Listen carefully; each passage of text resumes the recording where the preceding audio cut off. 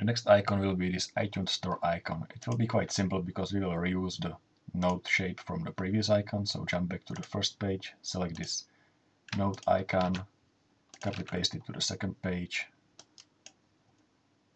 resize it a little bit, make it smaller, just like this. We will tweak it this later.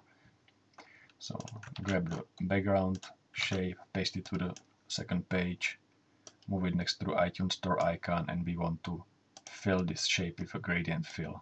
So change the shape fill to gradient fill, select the first color, and change it to some pinkish red one, maybe this one. The second color will be more to the violet.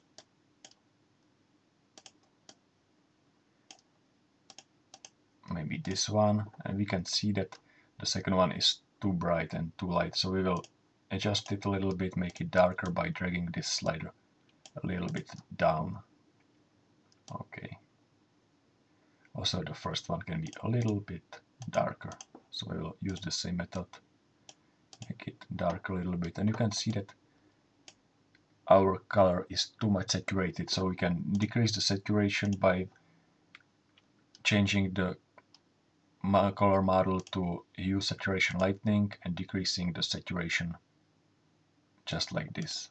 Okay, and we have almost the same color, so we'll move it over the icon, hide it for a while, or of course drag it under this text boxes, hide it for a while, adjust this note symbol size, move this freeform to the right position, insert new circle, draw it with the shift key pressed, so we are drawing a circle, set the fill to no fill, keep the outline color to blue so we can see it better,